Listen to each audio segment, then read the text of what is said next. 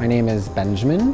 My specialty is cutting, mostly with short-haired. I've been known as the person at the salon who invented the 10-inch trim, so I like doing big makeovers and having people feel completely transformed. I'm one of those people that likes new stuff happening all the time, and every hour you get an opportunity to do something different, which I think is really special, and it keeps every day exciting. I think that cutting hair is like sculpting in many ways. You have a canvas or something to start with and you kind of chip away at it. The only difference is that unlike sculpting, you have to take into consideration what your canvas wants to look like as well as what you hope it looks like. I'm really hoping to do some education for Kerastase down the road. I'm in the midst of interviewing and auditioning, and I would love nothing more than to share the experience that I've gotten and the knowledge that I've gained with this line of products with the rest of my hairdressing community. And what makes me good at what I do is being surrounded by talent. It inspires me, and it also challenges me to look at my own work in a different way. And when I see people doing things around me, I like to try it out and kind of change things to make it more Benjamin rather than